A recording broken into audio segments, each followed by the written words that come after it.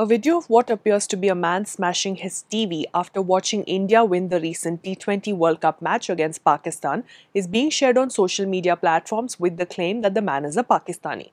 An internet search with the relevant keywords led us to a few news reports about a man who smashed his TV while watching a football match. This was reportedly a prank played on a man by his girlfriend when he was watching a Euro 2016 match between his country, Turkey, and Croatia. She recorded his reaction as she turned off the TV during crucial moments of the match, as a result of which he smashed his TV. The viral video matches this from the 2-minute 16-second mark. While incidents of Pakistani cricket fans breaking their TV sets have been reported in the past, as the viral video is not related to the recent India-Pakistan T20 World Cup match, this post is misleading. When you come across a piece of news that seems too ridiculous to be true, don't leave things to doubt.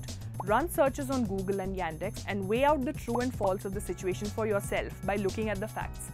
But first of all, before you hit that forward button, pause.